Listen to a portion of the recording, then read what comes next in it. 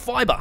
So we are now at Tech Yes City, finally on fiber to the premise, aka FTTP. And this is much better than the technology we had here before, which was FTTN, which essentially is still running copper to your house through an old telephone line. And the speeds were horrendously bad, to the point where I had max 10 megabits per second upload. And if you guys are uploading YouTube videos, you're going to know how much of a pain having slow upload speeds are. So right now in Australia, they're rolling out a free upgrade to fiber to your house, where they'll come and install it as well.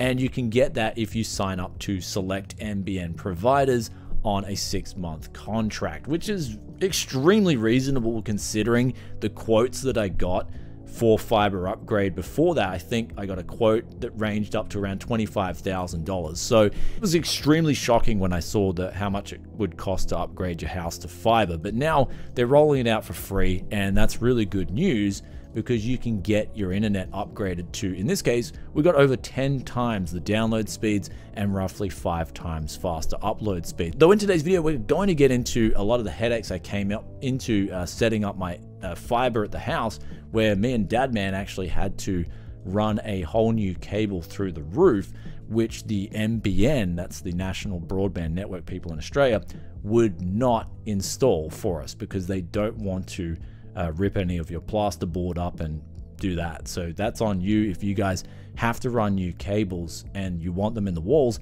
I would suggest getting that done yourself before they come over. So let's explain this whole process, all the things to be careful of, all the hiccups, and ultimately the reward in the end, if it's worth it, right up to today's video sponsor. Never pay full price for Windows 10 or 11 again. With today's video sponsor, SCD Keys, you can get activated for as little as $15 using that coupon BFTYC. Links in the description below. So if you guys want to get fiber installed to your household or wherever you are, you can actually just go to the NBN website itself and check if you are eligible for a fiber upgrade. In fact, a lot of different websites that are advertising these plans will actually allow you to check your address and see if you're eligible for the free upgrade. In this case, when I got back to Australia, I quickly checked. I was like, okay, sweet, eligible for the free upgrade. I'm gonna take this as soon as possible. They then contracted the NBN guys to come out. And what I didn't know was they actually come out and just do the install that day if they can. I thought it was just they initially come out, check out the job and see if they can do it or not. And that's what I was sort of told on the phone. So there was a bit of confusion there, but if you book it, they're actually going to come out for their day and install it for you. And they'll get the job done on the first day if you're happy with them running conduit. But in this case, the fiber cable that they brought out had to go through concrete, and then we had to actually lift up plasterboard in order to get to a hole that would go through the concrete. Because what the NBN guys who are installing the fiber, what they're not going to do is they're not going to rip up your walls. They are not going to jackhammer holes through your concrete when it comes to installing fiber through the garage, for instance, to your house. But they will, in this case, put a hole in the wall and to get the fiber through the garage and what they need to do as a basic sense. But they won't do any sort of renovations on your house. So that's something to be careful of and not expect them to do that as well, because they just simply cannot do that due to some potential backlash in the future. So in this case, they came over the first day, they got the box installed outside, they left us with the fiber cable, and they also left us with a really handy tool to run fiber through a roof, through the roof. It's one of these little bendable things that you can attach the cable to and pull the whole thing through. Without that, I wouldn't have been able to do it. But what me and Dadman did is we actually put 4 holes in the roof, and then firstly ran a conduit through, and then after that we attached the cable to the steel ring thing that they gave us, and then we pulled that through the conduit, and then after that the fiber cable was ready to go. So then they rescheduled for another day, they came back and they finished the job, and the speeds were a lot better. And in fact, this is going to allow me to do a lot more content here at Tech Yes City, especially when it comes to downloading new games, which are just getting so big nowadays. For instance, I downloaded a game the other day, I think it was Starfield, and that was near 100 gigabytes. And that actually on this new internet didn't take so long. So if I'm doing a budget PC and I'm showing what it can play, then this internet is actually invaluable in terms of saving a lot of time here at the studio. So really grateful for the upgrade. But another thing is too, the prices of the higher speed tiers have actually come down significantly. So in Australia, you can get like 1,000 down now for around $100 Aussie a month, which would be around current exchange rates around $60 US a month. And so that's not bad at all, considering this kind of speed tier would have been a few years ago easily over $150. So the prices are definitely getting more competitive, and that's great to see. But also this free fiber upgrade to your house is extremely worth it in terms of taking advantage of it. If you are in a house, especially that you're living in for the foreseeable future, I would definitely recommend getting the fiber upgrade.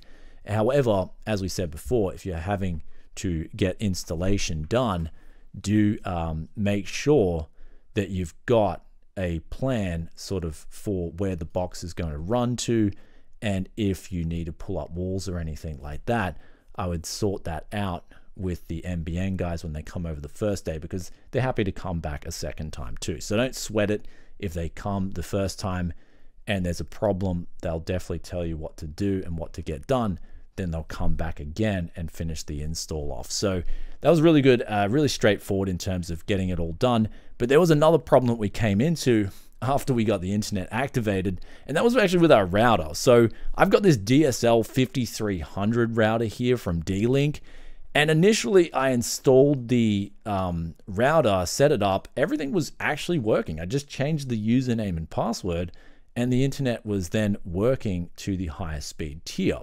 But then the guy was on the phone, he was asking me, okay, we recommend you update the firmware on your router, and then you reboot your whole router and then do everything from the start. So I did this, and actually we came into a problem after we did this, where the PlayStation 5, my brother's PlayStation 5, when he tested that, it just wouldn't work. It wouldn't connect to the router or get internet anymore after that. So then I had to go through all the settings, and it ended up being a really annoying setting that I changed, because I must have changed this thing years ago with the DSL 5300. And that was, I had this issue where I had to change the IP range from, instead of it being default from 100 to 200 at the end, I had to change it from 0.2, sorry, because the router actually takes up a 192.168.1.1 base. I changed that from .2 to then 200. So the PlayStation actually miraculously worked fine after that. So it must be with Sony auto configuring IP addresses where it likes maybe an IP address under 100. I don't know, but after I did that setting, reset the router, everything worked fine. Even before that, I was resetting the router. We tried rebooting it dozens of times, just pulling our hairs out on what settings would cause this, and it actually ended up being that setting that fixed it all in the end. There was also another setting as well with Wi-Fi in this DSL 5300 where I turned off 5 gigahertz bands and just left the 2.4 gigahertz on with the roaming assist, and that fixed any dropouts on the Wi-Fi network at my studio. And then I think the final thing we did was the username and password with FIBRE is you just go to the IPv4 tab on your router, put your username and password in, and this is what I suggest doing from the get-go only, is if everything works before this, just put your new username and password in. Don't bother with any of the refreshing the router and all that stuff, because in this case we had the internet working perfectly. Then the technician from the actual ISP heavily recommended rebooting your whole router and modem again, because I was actually complaining about my upload speeds not being at that full advertised 50 that I was paying for. And in this case, I'm with a company called Exitel, and the downloads are extremely good. They're actually going over 500 megabits down, which the plan I got was 500 down and 50 up. But they're definitely throttling the upload speeds. And so the technician was like, oh, reset your whole modem, do this and do that. And I did that, and the upload speeds are still the same. They're still under 50. They're like around 35 megabits per second. So I do want to get better upload speeds. So that's the main reason why I got the 50 up on that plan instead of... Anyway, rant aside, FTTP, guys, I heavily recommend it. I do... I would say it's it's easily worth it in Australia because the speed differences between the copper telephone line and the fiber to the premise is just night and day.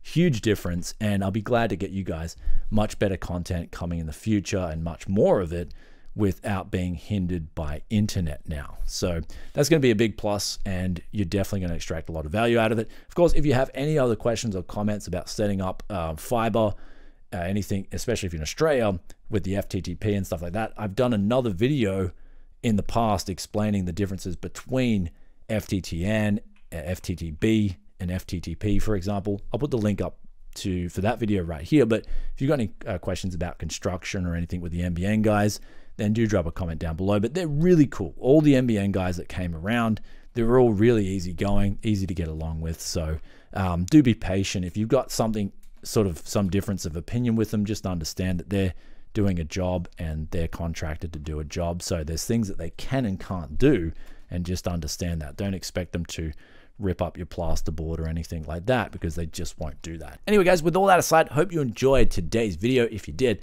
be sure to hit that like button. And we've also got the question of the day here, which comes from STW Jones Hotmail. Can you use a power supply bought from Japan in Australia? I thought the voltage is very different. And the answer to this is yes, you can, especially if the power supply has the transformer there for 100 volt to, say, for instance, 240 volt. I know that's a typical range. And so in Australia, we use over 200 volt here. And in Japan, they use 100 volt. So the power supply works in both Japan and Australia. However, that being said, there are some power supplies in Japan that only work at 100 volt. And so I don't bring them back to Australia. It's not worth it. But in the case of the ones that do have that multi-voltage range in terms of input, I do bring them back because they work fine in Australia as well. Anyhow, guys, hope that answers that question, and I'll catch you in another tech video very soon. If you enjoyed the video this far and you enjoy that tech-yes content, then be sure to hit that sub button, ring that bell. I'll catch you on another one very soon. Peace out for now. Bye.